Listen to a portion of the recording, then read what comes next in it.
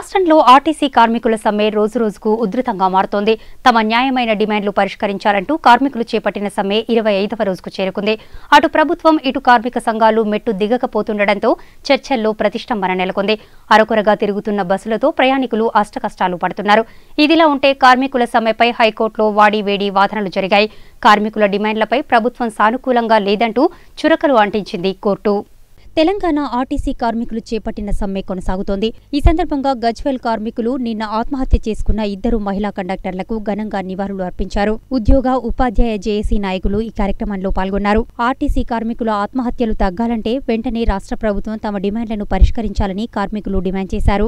RTC కార్మికులకు రక్షణ కల్పించాలని, రాష్ట్ర ప్రభుత్వంలో తమను విలీనం చేసుకోవాలని కోరారు. ఇన్ని రోజులుగా రోడ్లపై ధర్నాలు, రాస్తారోకోలు సమ్మె చేస్తున్నా సీఎం కేసీఆర్ పట్టించుకోవడం లేదని ఆరోపించారు.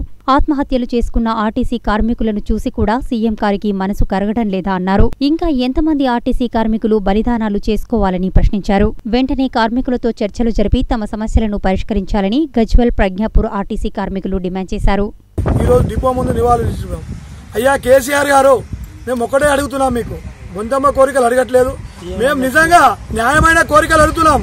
ఎందుకంటే మీరు 2014 కంటే ముందు మీకు మేము 25 రోజుల సమ్మె చేసినాం. నా బిడ్డలు విలీనం చేస్తున్నారు. మేము 2018 తర్వాత కూడా నోటీస్ ఇచ్చినాం.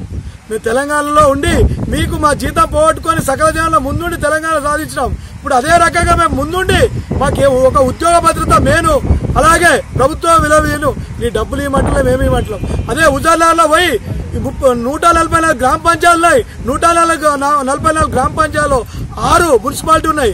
6 మున్సిపాలిటీలకు ఒక్కొక్క మున్సిపాలిటీకి 2 కోట్లు, గ్రామ పంచాయతీకి 20 లక్షలు వేస్తున్నావు. మరి అవి ఎక్కడి నుండి వస్తున్నాయి ఒకటే గమనించి. ఎందుకంటే ఆర్టీసీ స్థలాలు చాలా విలువైనవి. ఆ ఆర్టీసీ స్థలాలు ప్రైవేట్ అయినాయి అనుకో, ఆ విలువైన అనేది మీకు తెలియదు సార్. అదే మాట మీద మేము ఏం అడుగుతున్నాం సార్, మాకు డిమాండ్లలో ఫస్ట్ మేము పెట్టింది మా తెలంగాణ కోసము మేము పోరాడాం సార్.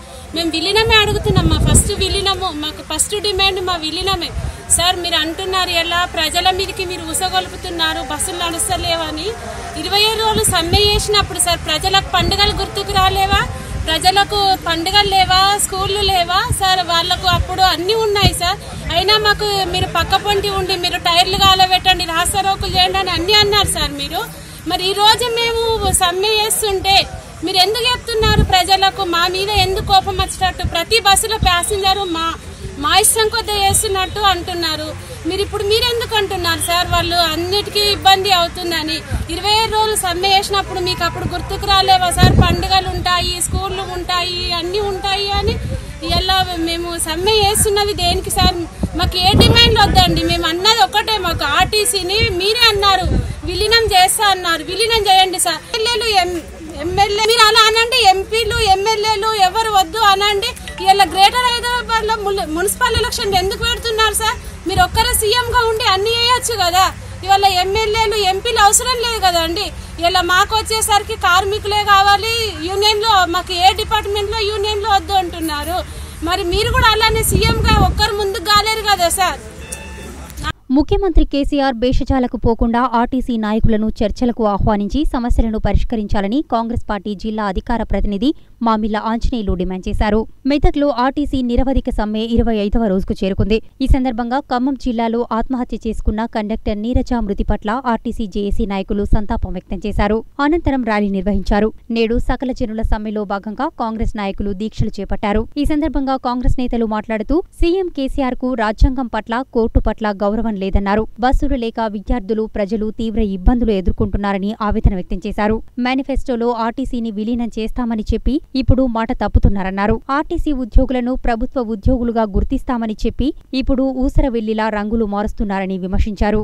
ఆర్టీసీని ప్రైవేటీకరణ చేయాలని రాష్ట్ర ప్రభుత్వం ప్రయత్నిస్తోందన్నారు. బంగారు తెలంగాణ కాదు, అప్పుల తెలంగాణగా మార్చాలని ఎద్దేవా చేశారు. ఓ పక్క ఆర్టీసీ కార్మికులు మృతి చెందినా కేసీఆర్ కు సోయి లేదని మండిపడ్డారు. కోర్టు తీర్పును శిరస వహించి ఆర్టీసీ కార్మికుల డిమాండ్లను పరిష్కరించాలని కోరారు. రేపు జరగబోయే జేఏసీ సమరబేరిని విజయవంతం చేయాలని ఈ సందర్భంగా పిలుపునిచ్చారు. ఈ దీక్షలో హవేలీ గన్పూర్ మండల అధ్యక్షుడు పద్మారావు, కాంగ్రెస్ నాయకులు నాగిరెడ్డి, సిద్దన్న, అక్బర్, మరియమ్మ, పలువురు నాయకులు, కార్మికులు పాల్గొన్నారు. ఆర్టీసీ కార్మికులకు మద్దతుగా గన్నపురం మండల కాంగ్రెస్ నాయకుల ఒకరోజు ఆర్టీసీ కార్మికులకు మద్దతుగా గణపురం మండల కాంగ్రెస్ కమిటీ ఒకరోజు రిలే నిరాహార దీక్షలో పాల్గొని వారికి మద్దతునివ్వడం జరుగుతుంది. ప్రభుత్వం ఎన్నికల కన్నా ముందు ఎన్నికలప్పుడు ఆర్టీసీని ప్రభుత్వ పరం చేస్తామని చెప్పి కార్మికులను ప్రభుత్వ ఉద్యోగస్తులతో సమానంగా గుర్తిస్తామని చెప్పినటువంటి ప్రభుత్వం మరి ఆర్టీసీ ఆస్తులను ఆర్టీసీని పూర్తి స్థాయిలో ప్రైవేట్ పరం చేయాలని, ఆస్తులను ప్రైవేట్ వాళ్ళకు అమ్మాలని మరి ఆర్టీసీ తీసుకున్న నిర్ణయానికి వ్యతిరేకంగా ఈరోజు 50,000 మంది కార్మికులు రోడ్డున పడ్డారు. ఆ కార్మికుల భవిష్యత్తు మరి ఒక్కొక్కరు 20-30 సంవత్సరాల నుండి పనిచేస్తున్నటువంటి కార్మికులు కూడా ఈరోజు రోడ్డు పాలన కావాల్సిన పరిస్థితి ఏర్పడ్డది.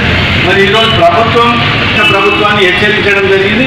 ఈ ప్రభుత్వానికి మేము ఈ పార్టీ తరఫున హెచ్చరిస్తున్నాం, తక్షణమే ఆర్టీసీని ప్రభుత్వ పరం చేయాలి.